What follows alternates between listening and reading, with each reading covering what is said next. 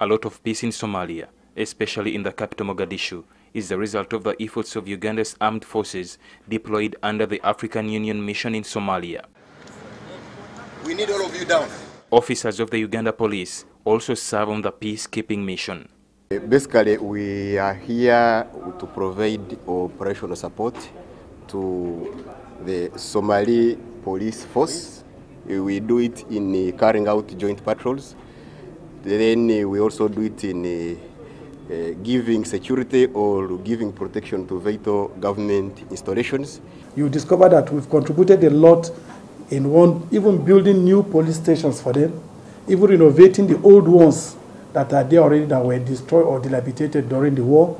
And at the same time, we even help them to generate equipment that is through the reform and restructuring. Last evening, these officers, together with their Nigerian counterparts, were on night patrol duty. Preparation is key ahead of the patrol. Among the men that you have for the night, please give us 4 personnel. They board 890 and 883. Right now we're penetrating more into Mogadishu.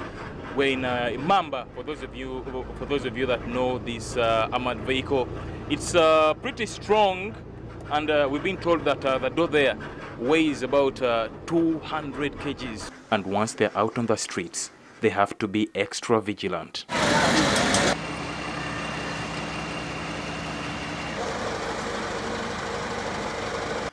According to the Somalia transition plan, all foreign security forces are expected to be out of the country by 2021. Ali Mivole, NTV, Somalia.